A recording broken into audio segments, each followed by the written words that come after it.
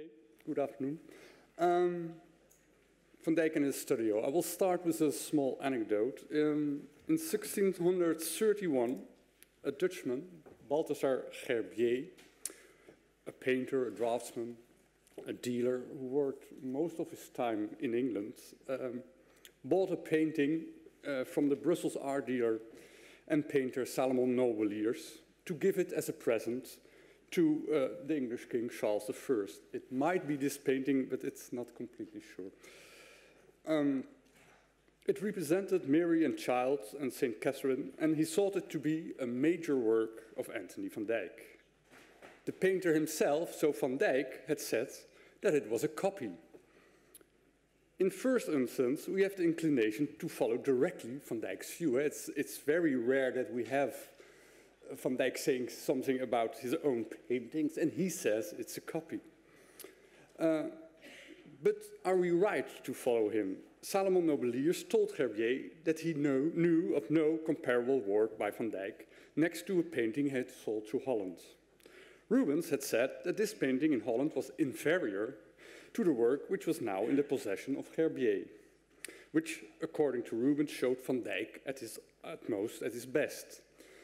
Nobeliers suggested that Van Dyck had reasons to downgrade the painting, and also Gerbier thought that Van Dyck wanted to play a nasty trick with him, so both thought it would be a major work by Van Dyck.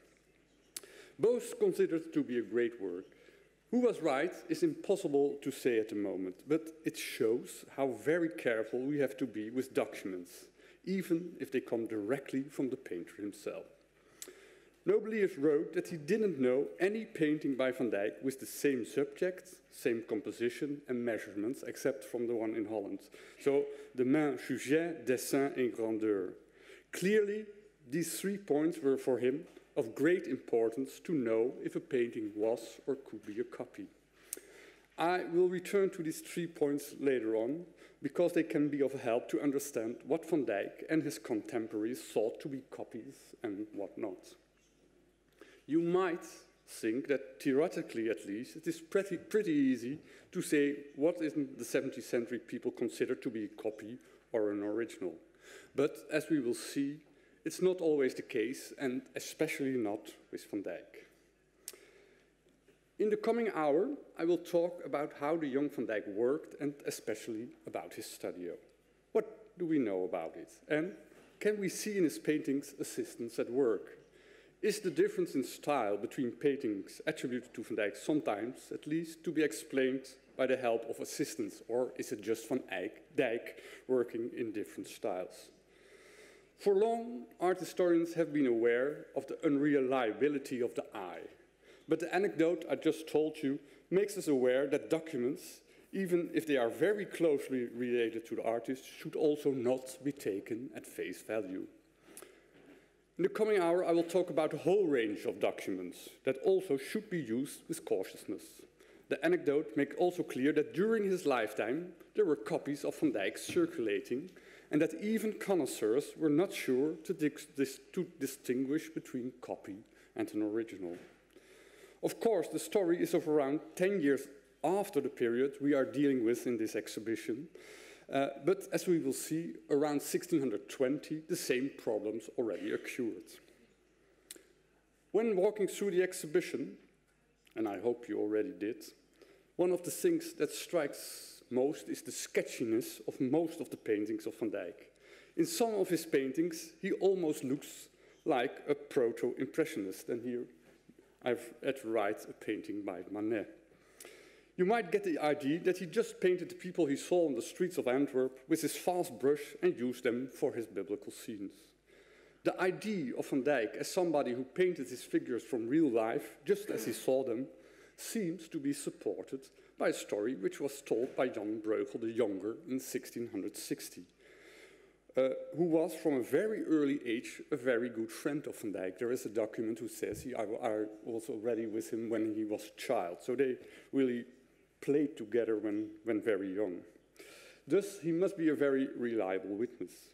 At some time, presumably in 1619 or 1620, he visited the studio of Van Dyck and recognized in the figure Van Dyck was painting, he he recognized his uncle. It might be this painting, we are not completely sure.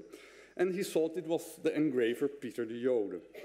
Bruegel asked Van Dyck what he was doing, whereupon he answered that he would make it into a beautiful apostle. So it really looks as if he had somebody in front of him, his uncle Pieter de Jode, and then he painted this apostle, just like the Impressionists did. The sketchiness of Van Dyck's work suggests a quick way of working. And indeed, Van Dyck must have worked fast and hard. Already in his early years, he was a prolific artist, a very prolific one. Also, Alejandro told you already. From his early years, before he went to Italy, that is, say, from 1616 to 1621, thus in 6 years, he painted more than 150, 160 paintings, and that is without the work he did for Rubens. Most other artists need a whole life to make such an enormous amount of works. Just as a comparison, Vermeer, a Dutch artist, only painted 36 paintings we know of, and he already in 5 years, Van Dyck painted 150. So very prolific. Alejandro had just given you an overview of what he made during his early years, Van Dyck. From his earliest portrait from 1613, when he was just 14 years old, to his late works from 1621. In this lecture, I will not concentrate on his portraits, but on his other works. His paintings with mythological and above everything biblical subjects. They were seen at that time, and Christopher Brown already told you, as the most important subjects a painter could work on. Portraits were more seen as a kind of necessity to earn money. It is thus in this work that the ambitions of the young artist become most clear. One of the most characteristic features of the oeuvre of the young Van Dyck is the occurrence of versions of one and the same compositions. And I just show you them rather quickly, but we will return to them in very short time. So this is the aberration of the shepherds from Potsdam, and next to it is the one from the Courtauld Gallery in London. Then you have the two St. Jeromes who are here in the show, the one from Rotterdam and the one from Stockholm. I will deal quite a lot about these two paintings because I researched them quite a lot with colleagues in Stockholm and of course also with Alejandro. Then the two paintings with the Lamentation, the two Saint Sebastian, the one in the show from Edinburgh and the one in Munich, which alas couldn't come. Then you have the two paralytics, the one with the English Queen and the one in the Gemäldesammlung in Bayern.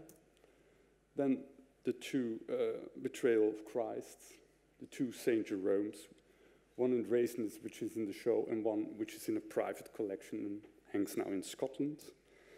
Of course, the three versions of the Betrayal of Christ, and then the enormous amount of apostles. These are two examples at Jude, but we have about 60 paintings of apostles still in existence. Within short, I will return to this phenomena of several versions because it is there where we might find the most easy the help of assistants and get an idea of how his study worked.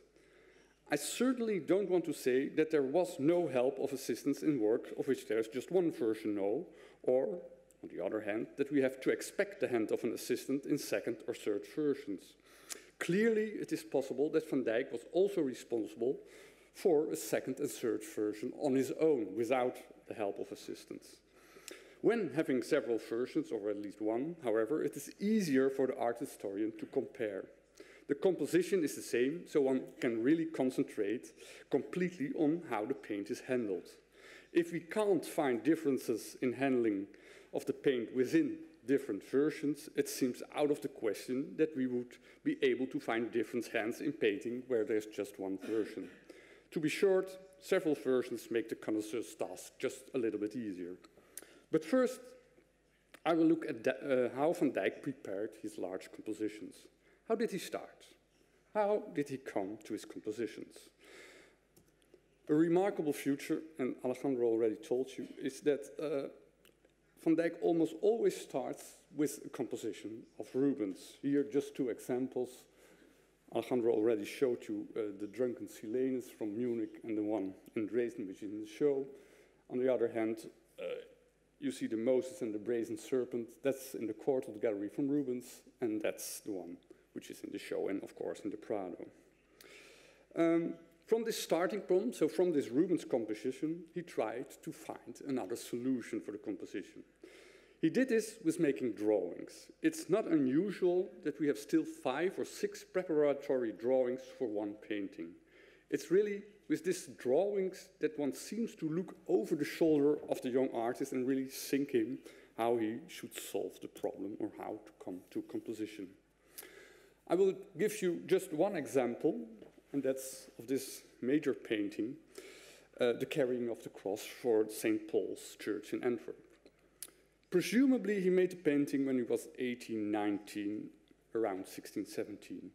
It belongs to a series of 15 paintings for the Church of St. Paul, and it shows all 15 paintings, the mysteries of the Rosary. 11 Antwerp painters contributed, among them Hendrik van Baalen and Rubens. The series, as you know, is still in the northern aisle of the church, so you can still see them all together. Only the Caravaggio, which makes also part of the series, or was at least also in the church, is now in Vienna. For this painting, there are more preparatory drawings than for any other composition we know of Van Dyck. 9 compositional drawings and 1 study for one of the figures, so that's really a lot. This sequence of the drawings is very difficult to establish, and I just give you the sequence which Anne-Marie Loken, who wrote about the drawings in the catalogue, she thinks this is the sequence of the drawings. It's extremely difficult because he makes a composition, he draws, and then he changes it, and then some figures reappear after 3 or 4 reappear again. So it's very hard to really see how he worked and what the exact sequence is. But it might be this sequence. This is a small drawing from Turin. And you see Christ is going the other way, which is pretty remarkable. I think Van Dyck from the start must have known that he should have walked from left to right, but it might be that his first ideas were from the other. We see it quite often that he uses kind of mirror image. It's a thing he plays with quite often. So also with compositions of Rubens, sometimes he just makes a mirror image and then he starts to get his own ideas. The Virgin is still standing on the other way, but Christ is already looking to her, and Simon of Cyrene is carrying the cross. We will see later that he reappears in different positions. And also the man with the robe on the left is already there. He will be at the right at the end, but he's still already there, but he will disappear also. This is a very small sketch on the verso of a Berlin drawing, which is very hard to see, but it might be, it's certainly close to the Turin one. And again, it's from right to left, and there the Virgin is still standing. And the Christ is really showed fallen under the weight of the cross. The third one, and that's the first large composition drawing, is from Providence, and it's very highly finished. It might be the first really solved solution for the composition. It's still from right to left, and the Virgin is standing now on the other side, and so Christ is walking to her, say more or less. A Roman soldier urges him to go along. Let's see if I can, here. He will disappear completely later on. It's a very intriguing sketch. It's first he made a very quick sketch with black chalk, Van Dyck, then pen and brush, and then he continues to work on it with blue chalk. So it's happening quite a lot in this drawing. This might be the next one, the next in the sequence. This is a very, very small sketch on the recto, or the verso, of the Turin sketch we saw at the first. And there you see he goes from left to right, and the Virgin is still standing there. So here he has turned it the way it finally will become. This drawing, which is very in bad condition, very abraded, is in a Dutch private collection. It is already much closer to the final painting. Mary is now at the foot of the cross, as you see, still Simon of Cyrene and not Yet the soldier with outstretched hands is visible, and Christ is pulled with a rope around his neck and turns his head at his grieving mother. And already the man with the typical helmet is there, and of course he will change the direction, but the man is there for the first instant. A very beautiful drawing, I think, is the one in Lille. It's in horizontal format, and as you see, he tries to find new solutions. This figure is there. The Virgin is really one of the most beautiful figures I know. It's, I think, more moving than the final figure, but it's staggering. After Lille, presumably the Charlesworth drawing comes. Oh, hey, right.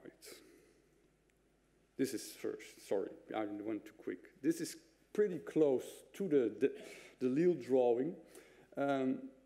What you see, it's close to it, but some figures are added, like this figure who is carrying the cross, a very strong person, which is just in this drawing and never again, and which is perhaps most remarkable, the Christ is looking forward or to the ground and not to Mary, as in most of the others. So he really tries to find solutions and changes all the time.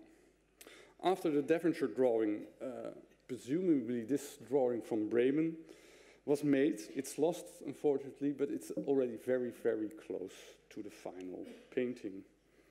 It simplifies in one way the Charlesworth drawing.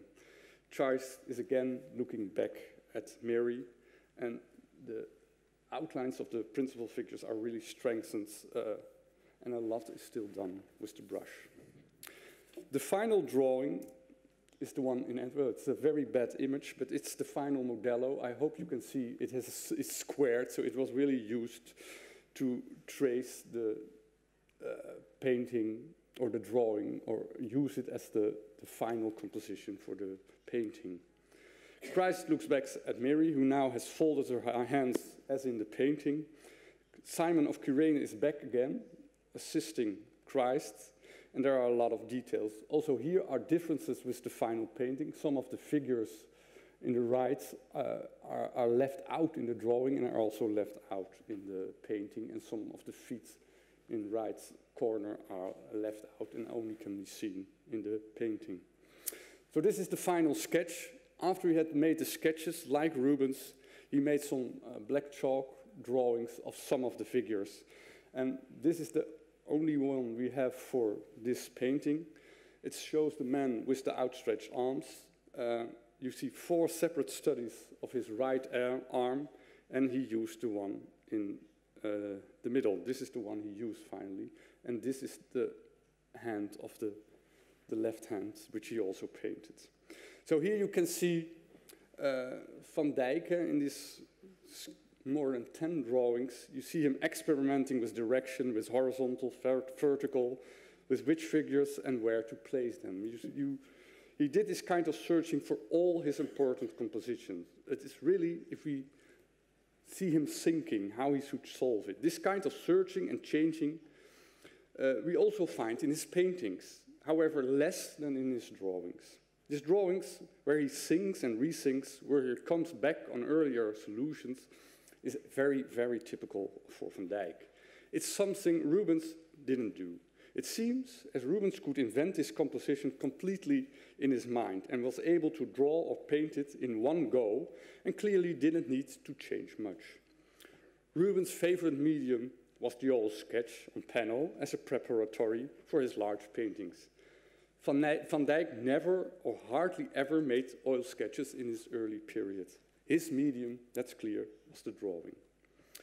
Next to drawings, Van Dyck used as a preparatory for his large compositions, oil studies of heads, as we call them in Dutch, tronies. He made them most of the time, it seems, with oil on paper. Only later were these studies glued onto panel on canvas, very likely after Van Dyck's death. So when he were in his own studio, they were presumably just on paper only. His studies of heads have been already during his lifetime very popular. Also, Rubens had a series of them, very likely made when Van Dyck worked at his place. Sometimes these tronies must have been made with a special composition in mind. But more often, it seems that Van Dyck and Rubens just made a quick sketch in oil of a character they liked, which they found schilderachtig, picturesque, or worthy to paint. Often, they painted one and the same figure, one and the same head, in several positions, as you can see here. These sketches were held in the studio and could be used at any time. And there's a wonderful letter of Rubens, who is staying at that moment in his castle outside Antwerp, and he writes a letter to one of his assistants in the studio in Antwerp and say, please bring me that and that study of tronies, because I need it for a painting. So he really used them to paint the heads in his large compositions. I just give you again some examples, but I could give you a lot more. Here you see these two heads which are in the show from the Rocox house in Antwerp. And here you see in a mirror image the same figure. This you have already seen. Oops, this goes very fast. Here you have this, perhaps St. Madeleine, but clearly it was first just a study of a head. And there, of course, you see her again as one of the figures around the Silenus. A nice example, again, is the big painting from Ottawa, Suffer Little Children to Come Unto Me. And there we have two sketches, one for the young boy and one from one of the apostles, the one in the left you see just in profile. The same study of tronies, of two tronies, was used for two apostles. One for Philip, that's the one on the right, from Vienna, which is in the show, and Rum below, which is in the Getty, which shows Simon. So he really used them very economical. And here again, you see it's not completely the same, but the figures do resemble. You see here, where is my pointer here? This figure, this figure, of course, is very similar to that one, and this is also pretty similar. So he must have used them all the time just to show, to paint his heads. So drawings and oil studies of heads were the things Van Dyck used for his large historical compositions. I have already said that Van Dyck used as a starting point very often a composition by Rubens, which he then started to change.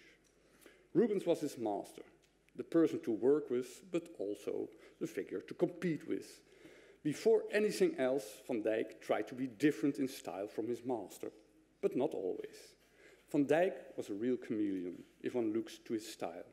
During his years with Rubens, he had learned to paint just like his master, as of course he was supposed to do as a member of the workshop of Rubens. And you have heard it already two times. He worked for the Decius-Mus cycle, and presumably he was involved in the Castle Virgin and Saints.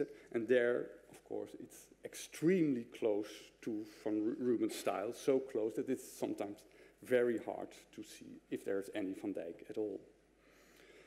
Also, sometimes in his own compositions, he clearly sticks to the style of his master. The best example is the Saint Martin, but also the Christ and the Paralytic is very close in style to Rubens. The nice thing is that we have for both a second version, which is much more in Van Dyck's own style, at least parts of it. That's to say, a rough and very clearly visible brushstroke. Here you have the example of the Saint Martin, the second version, which is in the Royal Collection in England, and especially the figures on the right, which are not in the Saventham painting, are very roughly, very rough brushstrokes, are very close to what Van Dyck, the typical Van Dyck rough style. The same holds true for these two versions. This is the version of the Royal Collection, which is in the show, and this is again the one from Munich, which is closer to Van Dyck's own style. So we are back again with second versions.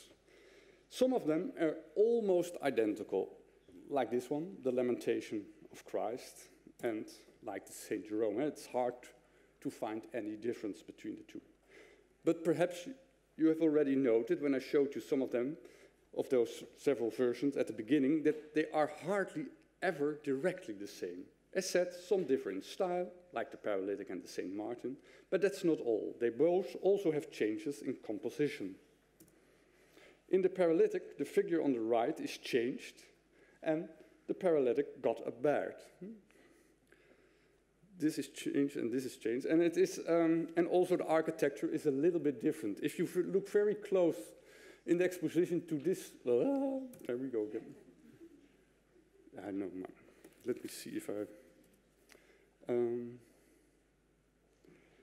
if you look close to the painting in the exhibition, my goodness, you can see that the heaven goes on behind the wall, and that the figure, the paralytic, had a beard in first instance, so it looks like the one in Munich was the first version, and then he paints the more Rubensian one. It seems so. Of course, you can invent an idea that it was the other way around, but it looks like at least that this painting was in first instance closer to the one at the right.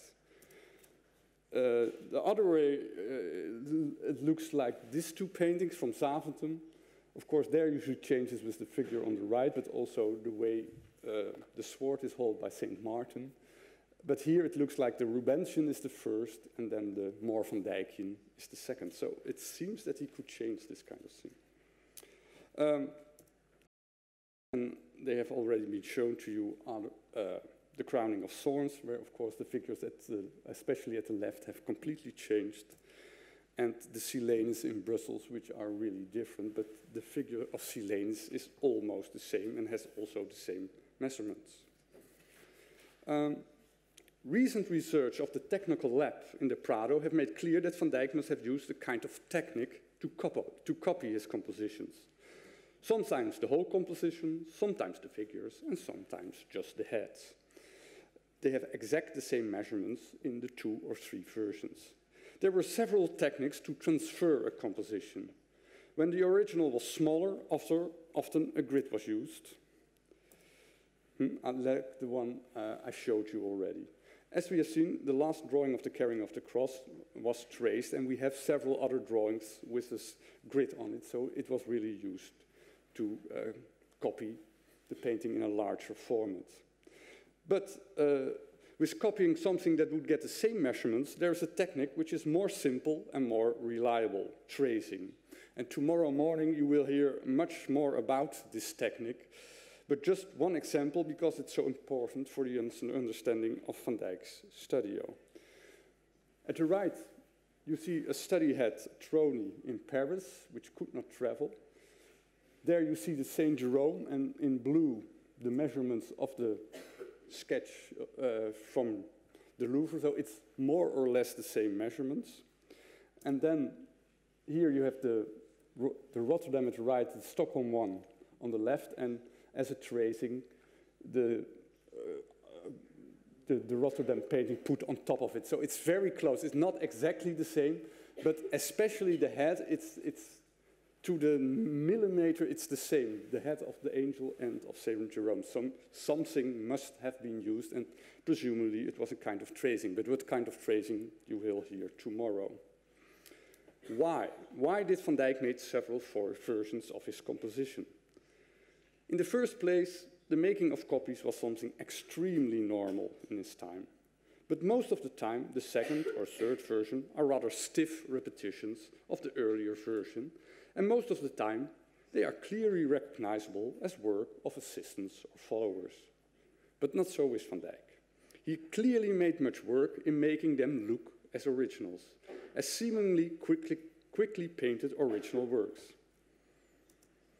Here, for example, the Saint Jerome again from Rotterdam and Stockholm. Look at the very sketchy still life in the right-hand corner, and they are also a little bit different, but they are really painted very fast in both versions. Not only he tried to imitate the sketchiness of the first version, he also changed things, as we have seen, so that the first and later versions were not identical. In that way, he must have been able to sell them as original new compositions. Originals were valued higher than copies. Thus, just by small or bigger changes, he could earn more money. But perhaps it was not always just economics. We have seen that with his drawings, he liked to change. It seems something very typical of him, just to continue with changing things all the time. The characteristic can be seen in his paintings when looking at X-rays. A good example, and Alejandro already showed you, is the crowning of thorns. Unfortunately, the first version in Berlin is lost, but we have the photograph. With the second version in the Prado, he started with the Berlin version and afterwards changed a lot. Another example is the Saint Jerome. And this is pretty remarkable. You see there in the left with the angel a kind of ham, jamon. But if we turn it, we see it's the arm of a painting of, in Cologne of the lady lying. It's exactly the same as you see there. He just started with the idea of painting a second version of this painting, and then he changed his idea, turned it 90 degrees, and started with a Saint Jerome. Till now, we talked if Van Dyck did more or less everything on his own. But is that true? We already saw from the anecdote that there were doubts about it. Van Dyck was taught by Rubens, who had a huge workshop. Are there clues that also Van Dyck worked with assistants and pupils? Before we will look at some of the paintings more closely to see if we can find other hands than Van Dyck's own, it's important to look what we know from 17th century documents. Unfortunately, the documents that exist from Van Dyck's use are very rare, and they don't tell us much about his workshop practice. There are, however, a whole series of documents of 1660, 1661, thus 20 years after the death of Van Dyck, which are about paintings he made when he was young, when he was about 20. They are extremely important because in the documents, painters who were closely related or friends to Van Dyck had their say. What are all these documents about? In 1660, the canon of Antwerp Cathedral, François Hillewerve, bought 12 apostles and the Christ on the advice of Jan Breugel the Younger. For a while, this François Hillewerve was very proud of his new possession, and he showed it to several people, among them Rubens. But then, after a time,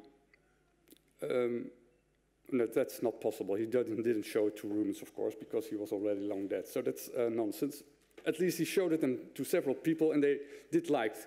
But then some other painters who came to see it, they said, these are not the originals you bought. These are copies. So that François Hillewerve went to the city magistrate of Antwerp, and then investigations were held. And during these investigations, a whole series of people was interviewed, among them some who had worked together closely Van Dyck during his early years before he went to Italy. The man who had ordered the series from the artist was also still alive. It was Guillaume Verhagen, a coat maker, a huikmaker, who had bought the series according to himself around 45 years ago, but he added directly that he didn't know exact date, and in fact it was, we think, about 40 years ago, so around 1618, 1620. He said that it had taken a lot of time to get the series finished by Van Dyck. Verhagen had got several times to the painter to ask if he could hurry up a little bit. When the paintings were finished, Verhagen said to Van Dyck that some looked better than others. Van Dyck answered that all things are not the same, and that they were all of high quality and made by his own hand. When an assistant of Van Dyck delivered the series finally at Verhagen's house, he asked to Verhagen if he would allow him to copy some of them. Eventually, according to Verhagen, this assistant copied 2 or 3 of the versions of the series of apostles. Verhagen told that the greatest artist of Antwerp, like Rubens, had praised the series. Next to the man who bought the series, Verhagen, a very important witness in the court case was Herman Servaas. Herman Servaas told he had been working with Van Dyck when the Apostle series was made. He told he had seen Van Dyck make the original series and that he and others had made copies after them, which had been retouched by Van Dyck afterwards. He thought, so Herman Servaas thought, that one of the paintings in the series, which Verhagen had bought, was by his hand, but he was not completely sure. The whole series was, according to him, made up of retouched copies. Justus van Egmond, another painter, another witness in the case, did not agree. He thought that some of the series were absolute originals by Van Dyck, but also he thought that most of them were retouched copies. As said, also Justus van Egmond had worked with Van Dyck during the time he had made the Apostles. And also he thought that one or two might be by him, but also he was not sure about it. From these two assistants or pupils of Van Dyck, we learn that at almost the same time as the originals of the Apostles, assistants made copies. They were retouched by Van Dyck. Some other witnesses, which were heard, said that Van Dyck sometimes retouched very much and sometimes hardly anything. Presumably, he did much if they didn't look like his work and did hardly anything if he was already satisfied with the result. It is clear from the witnesses Servaas and Egmond that Van Dyck had the copies made on his own instigation and sold them as originals.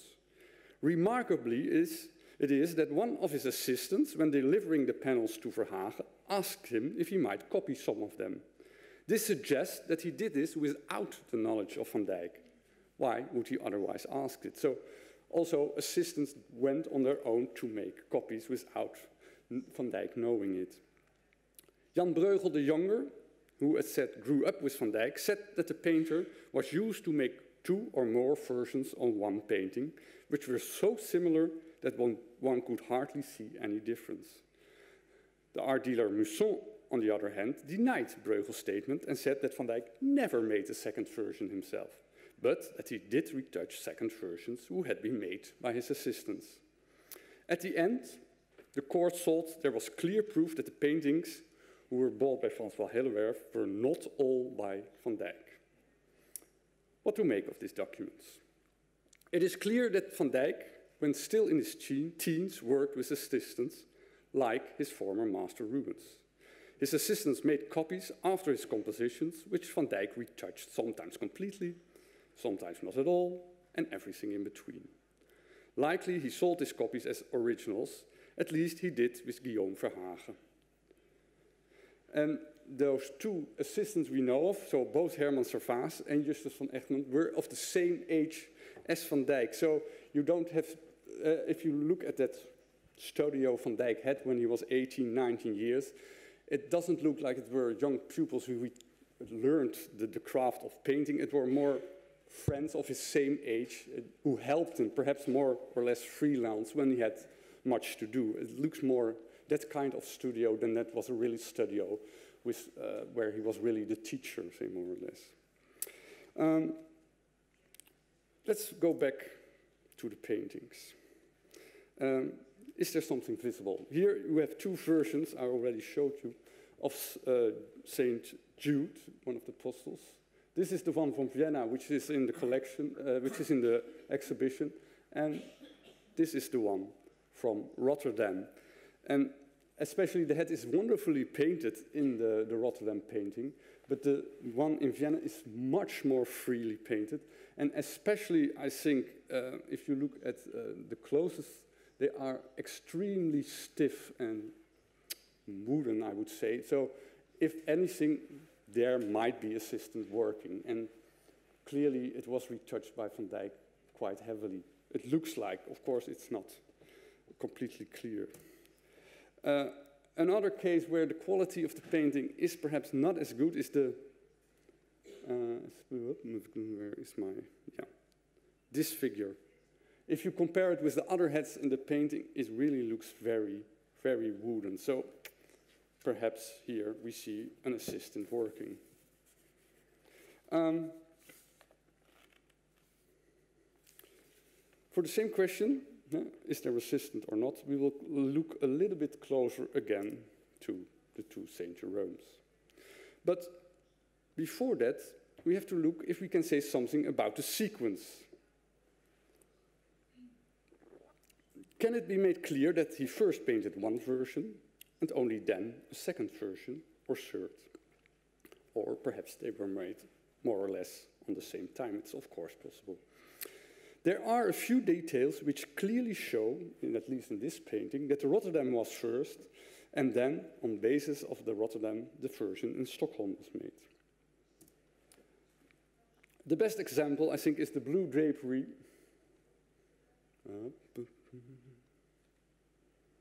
Here, on top of the wing. It's clearly visible that first the angel was painted without the blue drapery. The wing clearly shimmers through the blue. It's less clearly visible with the arm, but we took a paint sample, and also there, first the arm was painted and then the blue drapery. If you look at the Stockholm version, and you have especially look at the original in the show, but if you look here and here, no, and on the other side, you even can see the ground. So here, he really knew, the man who made the second version, that the blue drapery would be there. So the wing doesn't go under the blue drapery and even left a space open where the blue drapery should come, and he didn't fill it in completely. So you really see the ground on either side of the blue drapery. The same holds true for the legs of Saint Jerome. In first instance, the legs were not visible in the Stockholm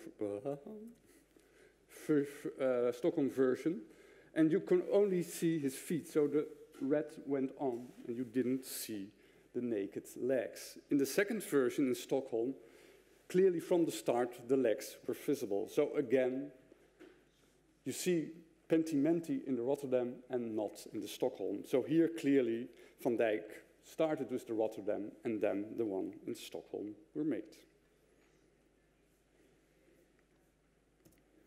Let's look somewhat closer to the style of both paintings. In first instance, they look very, very much the same.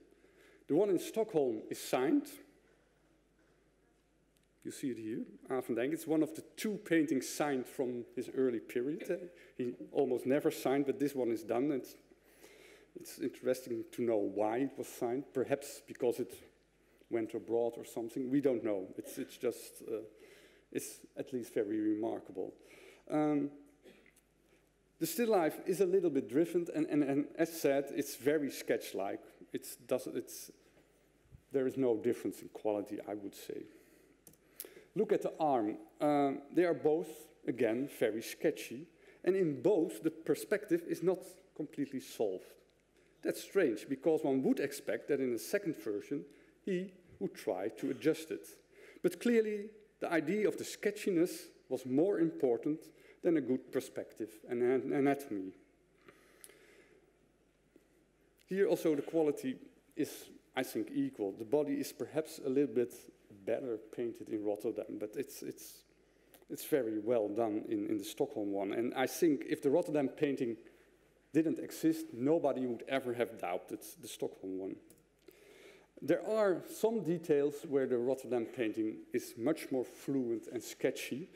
Here you can see with the leaves in the left corner, left you see Rotterdam, and on the right you see the ones in Stockholm, and they are extremely stiff. So if anywhere it looks that in there, you see an assistant at work.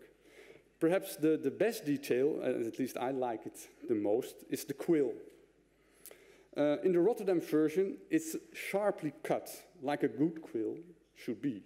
But in the Stockholm version, it's just a stroke of the brush without any detail. In fact, it's ending in nothing. Is this the difference between the master and his assistant or pupil? It might very well be. So what we learned from the documents might indeed be visible in some of the paintings. But it's always very hard to say where exactly the assistant's work is present. As we have seen, Van Dyck was very able to imitate the animal-like style of Rubens and at the same time paint in a style completely other, in a very rough way, in his more or less own style. You can say that there is not one specific Van Dyck style. He had several. Thus, if we see different styles in one painting, it's not necessarily that we see two painters at work. One thing is that if a part of a painting is technically perhaps not as good as another part, this may be an indication of assistance, but it might just as well be Van Dyck himself on an off day or just not concentrated. When Van Dyck retouched the work of his assistants when the paint was still wet, there is no way for us to see a difference between the two stages when you look at a paint sample. The paint has completely mixed. And even if we can see striking pentimenti, it might just as well be Van Dyck reworking his earlier version. From the documents on the Apostle series, we have seen that even assistants working with the master were not completely sure if they had worked on that series. They thought that they recognized one or two, but they were not sure. So the thing we can learn from this is that we, almost 400 years later, should be extremely careful when attributing things to assistants or pupils. Before I end the talk, let's look again at the anecdote I mentioned at the start. Nobeliers mentioned three things which were important to know if one looked at a painting and had to judge if it was a copy or not. It was important to know if there were paintings with the same subject, with the same composition, and the same measurements. The problem, of course, is how we have to understand these words. Subject seems to be clear, but what to make, for example, of these two apostles? The one on the right is Simon, which is in the show, and on the left is Matthew, so a completely different subject, but clearly they have exactly the same measurements, they have the same prototype. So is this a copy? In one way it should be, but of course it's not, because it's just a completely different subject. Then composition. What did Nobelius mention with it? The crowning of thorns. Is that the same composition? In our words, it is more or less the same composition, but on the other hand, of course, a lot has been changed. It's also even true for this painting. There are, in the details in the still life, there are some very small changes. So is this really a second version, or could he sell it as an original new painting? You can hardly believe it, but of course there are some changes. Measurements, the third point, the taking of Christ, they are all three in completely different measurements they have, but of course they are very clearly related to each other. Of course they are all a little bit different in composition, but on the other hand we can directly see that they come from the same source. So it's hard, if not impossible, to say what Van Dyck and his contemporaries started to call a painting an original or a copy. Quality seems to have been of great importance. If we look at the documents, also like nowadays, the most important thing is still quality. One might even think that the whole idea of versions was considered as problematic as it is now. There was certainly not a definition for it which was generally used. Every art dealer or every artist must have had his own definition. In the beginning of my lecture, I also said that it was remarkable how sketchy most of Van Dyck's works look, and that his works almost look like Impressionist painters. But I hope I've made clear that behind every painting there's a good deal of preparation. Van Dyck's style makes him perhaps a proto-impressionist. His technique and the way he prepared his paintings are certainly not. He prepared his compositions with a whole range of drawings, trying to look for the best solution. For the positions of his figures, he made separate drawings. For the head, he had separate illustrations. The story of Jan Breugel, in first instance, appears as he was painting from a live model, if he had Peter de Jode just in front of him and painted him. But very likely, there was at least one stage in between. Van Dyck must have made, in first instance, a trony, a study head, very likely on paper, which must have been the example and starting point for his apostle he was working on. Van Dyck didn't make such a lot of paintings in such a short time because he just started painting on the canvas without preparation as an impressionist. Clearly not. Making second and third versions of the same composition will certainly have helped him with enlarging his production. Of the apostles, we have still dozens. Also, we know he had assistants who helped him with making these versions. But it seems that there were never many more than 2 or 3. His studio was certainly not comparable with Rubens' workshop. At the end, it was above all Van Dyck's own ability to work fast that made it possible to make so many paintings. Van Dyck was extremely talented and very eager to compete with Rubens. In his early years, he must have worked extremely hard, and it's exactly this what he told later on in life to his friend Jabach, and Christopher Brown showed the portrait of Jabach by Van Dyck. Van Dyck told Jabach that he had worked, when he was very young, very hard, just to make his name and to learn how to paint quick. So to conclude, we know Van Dyck worked fast, that he studied a lot. We know that he had assistants, not as much as Rubens, but still. We know that there were already discussions about the question if the paintings were originals almost directly after they were made. After they almost left the studio, there were already discussions, like the story of Nobeliers and Gerbier, but also the assistants who talked in the 60s, who couldn't agree if some apostles were originals or not. And of course, the discussion will never stop. Alejandro and I have tried to find some solutions, but of course, a lot of questions are still very open, and it's to you, the new students, who will have to continue the discussion. Thank you.